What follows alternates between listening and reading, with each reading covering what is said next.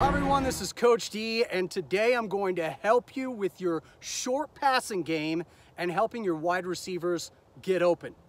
Now, maybe you haven't found the quarterback that has the confidence or the arm to throw more than 5 yards.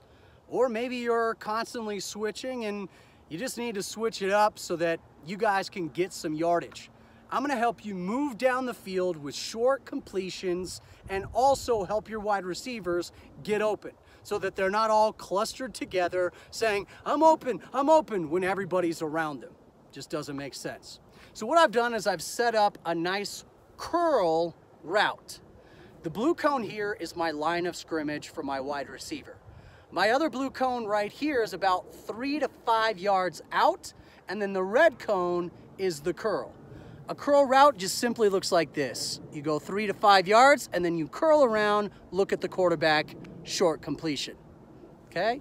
Now, if they are covered, so they run 5 yards, curl around, boom. They're sitting there, they sit down, boom. They're covered. What I want them to do is I want them to cut in and then sprint to the green cone. Cut in, sprint to the green cone. What that means is I want anybody who's covered to sprint to the sidelines. If I'm sitting here and I've got a defender around me, obviously I'm not wide open. So what I need to do is get open. The only way to do that is create some space. So I juke one way, like I'm gonna go this way, and then I run to the sideline, green. If I'm still covered here on the sideline at the green cone, then what I'm gonna do, not going deep, which is what they usually try to do, I'm gonna run straight across the field, right in front of the quarterback, to my orange cone.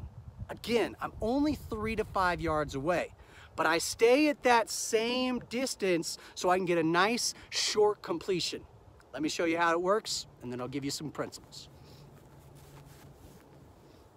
Ready, go. Boom, that's my curl. I'm ready. I'm looking at the quarterback. I'm ready. I've sat down. I'm ready for that ball. If I'm covered, then I make a quick move and I go out here. Boom. Okay, usually I go to the sideline as far as I can so that, boom, I'm open. If I'm still covered, I'm gonna run across to my orange. Now the reason I'm running across, it's almost like a quick slant. The quarterback can just dump it off to me right here and I could run, hit that sideline, and I'm gone.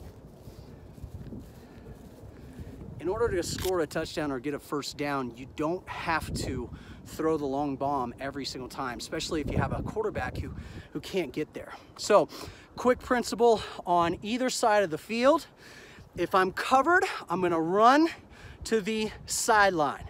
Now, I'm not just gonna go, I have to make quick cuts to get to that sideline. So let me show you one more time. Nice curl move. Right here, 3 to 5 yards. That's